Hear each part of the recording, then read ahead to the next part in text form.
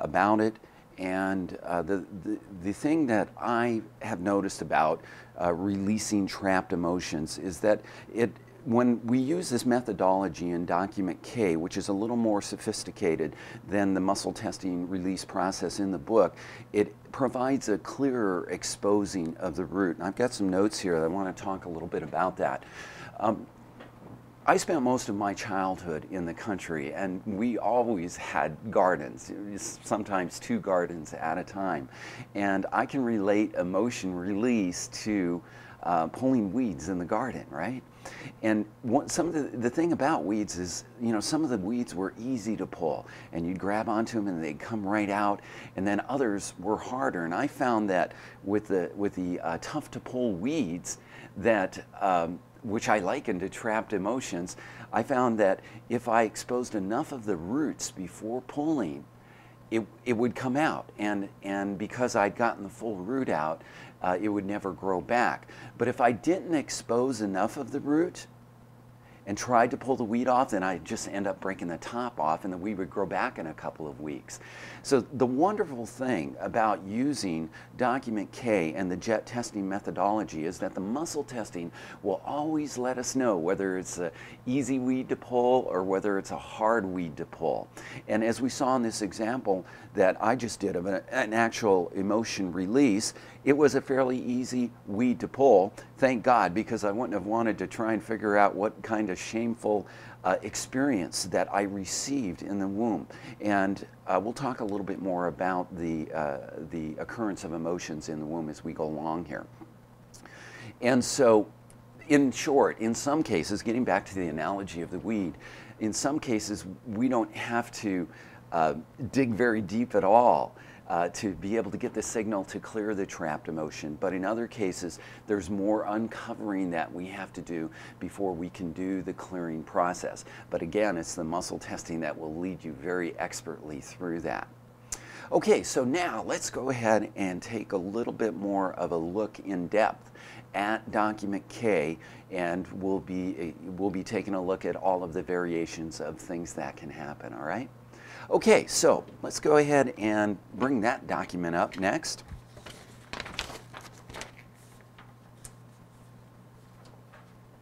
And let's take a look at it right here.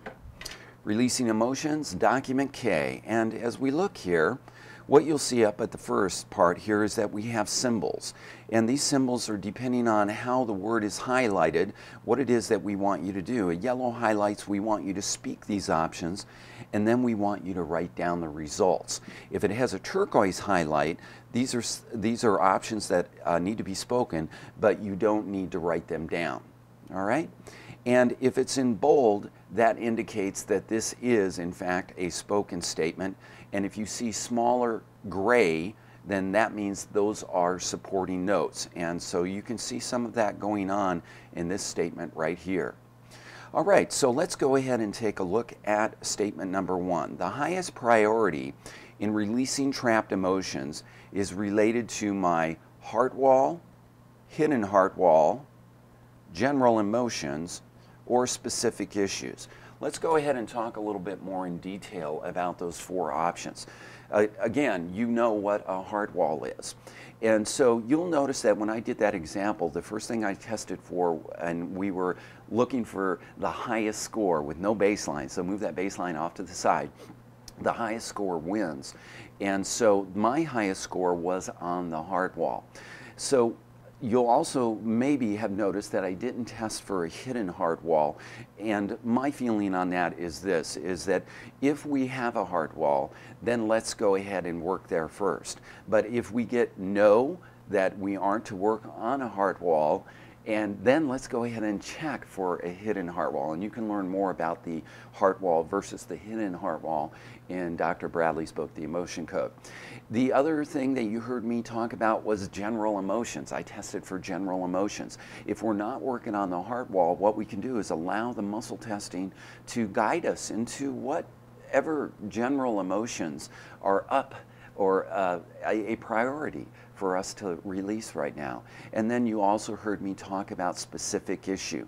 Now generally, if you have a specific issue. Like, let's say perhaps it's insomnia and you want to work on that. You can replace the phrase specific issue with insomnia, or you can replace it with fear of business failure, whatever issue you feel might need some attention. And again, it'll be the muscle testing that guides you as to whether that is a priority for you to be working on right now.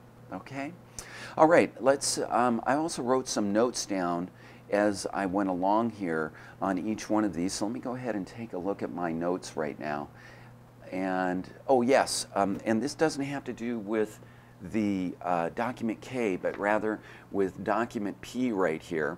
What you'll notice on this log is that it has room for 8 releases, and what I suggest is that you take the master that's in your kit and make about 20 copies of this, and then bind them together or staple them together, and you'll have a historical log. And right up at the top here, there's room for you to put the date, so you can go ahead and date that. And it's really interesting to follow the progression, and you'll find that Dr.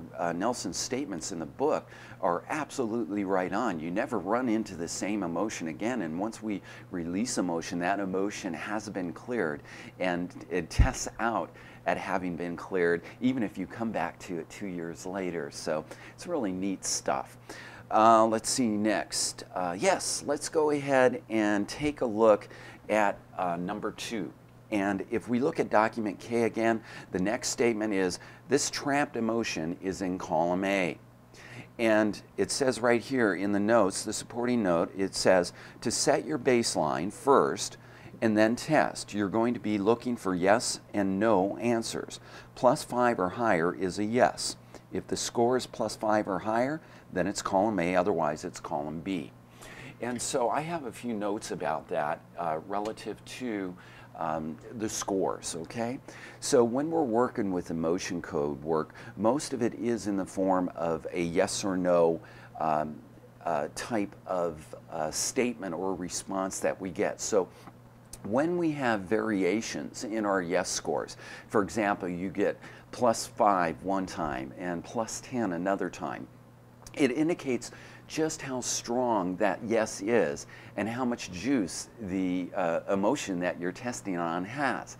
And on the other hand, if you've regularly been getting, let's say for example, your yeses are real strong yeses and you're getting +20s and +25s, if you subsequently get a +5, that isn't necessarily so much a yes as it is maybe just a little bit of fluctuation in muscle response. Maybe you lost your focus, a temporary lapse in focus at that time. So it's relative to what you've been experiencing as you continue to go through this muscle testing. And each person has their own scale that they work from. Let's take a look at statement number 3 next. This trapped emotion is in an odd row. And so again, this is a true-false statement. Depending on whether it's odd or even, it has the associated statement. And I want to talk a little bit more about that part of it. So when we're testing on this, let me go to my notes here. When you're testing on the trapped emotion, you'll notice in the example that I was looking for my first yes. And because I was working, I believe, on an even row, let me check my log. Yes, I was working on an even row. What I did was I said, this trapped emotion is in row 2. And that was no. And then I said row 4. And that was no. And so I did not test row 6 because by default we knew that that was the even row that it was in, because we had previously gotten the true statement that it was in an even row. And so you don't need to test any further than when you get a yes. Once you get your yes, you're done with it and you're ready to move on to the next statement.